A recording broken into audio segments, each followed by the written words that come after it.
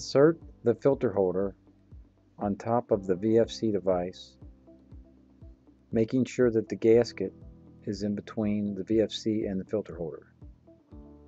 Lower it down inside the shelter, making sure not to damage the pressure tap on the side of the filter holder.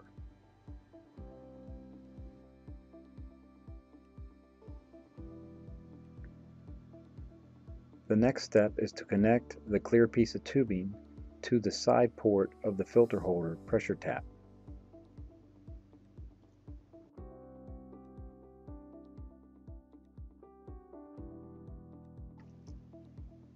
Next, you will need to remove the frame on top of the filter holder and replace it with the TE5035 adapter plate.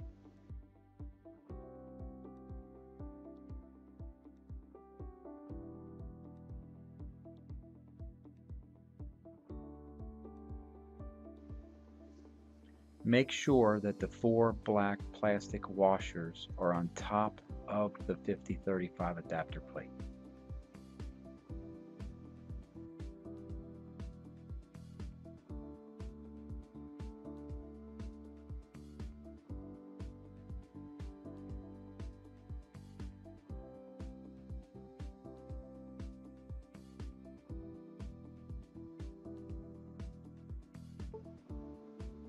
With the adapter plate installed, install the TE5028 calibrator. The valves on the manometer have to be open. To do this, turn them counterclockwise and remove them, and then put them back on by one thread. Perform this operation for both manometers and all 4 valves.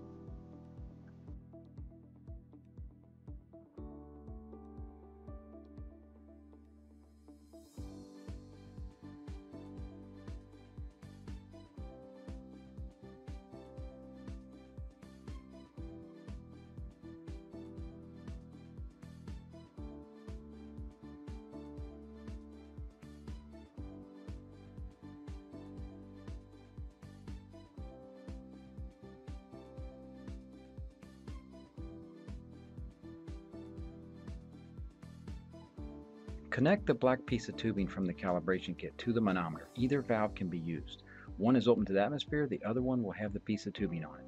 The other end is connected to the TE5028 calibrator. Next is the clear piece of tubing with the male tube fitting on the end of it. Connect that to the manometer, and then the male part will go into the bulkhead fitting on the side of the shelter. Now it is time to plug the sampler in. With the timer in the off position, when you plug it in, it should not come on. Flip the switch to the right to activate the timer. The time cord is the left-hand cord on the timer, and it needs to be plugged into the blower motor.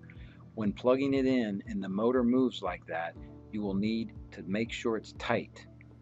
Reach up in there and tighten it and make sure all things are tight. The next step is to take the manometer readings. The left manometer is hooked up to the calibrator and the right manometer is hooked up to the side port on the sampler. In our example, the first leg of the left manometer went down 1.9 and it went up 2.2 for a total of 4.1. The sampler manometer went down 3.2 and up 3.3 for a total of 6.5 inches. As you can see, for each point, I am turning the knob on top of the calibrator just a little bit each time. The manometer for the calibrator is not moving hardly at all, but the one on the right for the sampler is moving very freely. If you can get a ½ inch on each side for the sampler reading, that is considered a point. US EPA recommends a 5-point calibration. In our example, we have decided to do 7 points, just to have a few extra points just in case something's not linear. Go to tisch-env.com. Click on Calibration, go down and click on Calibration Worksheets. The 5th one down is TE5170V with G factor. Go up to enabling editing, put in the date that you're calibrating it, go down and put in the serial number for your TSP BFC device.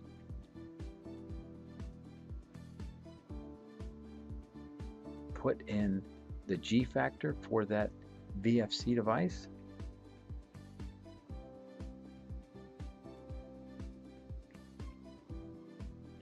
Put in the serial number of your TE5028 calibrator.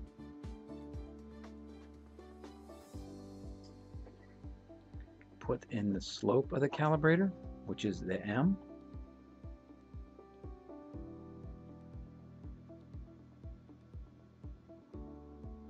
Enter the intercept for the calibrator, which is the B.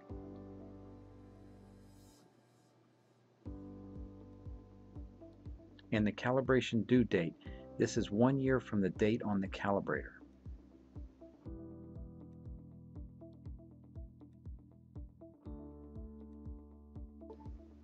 Next is to enter the temperature in degrees Fahrenheit.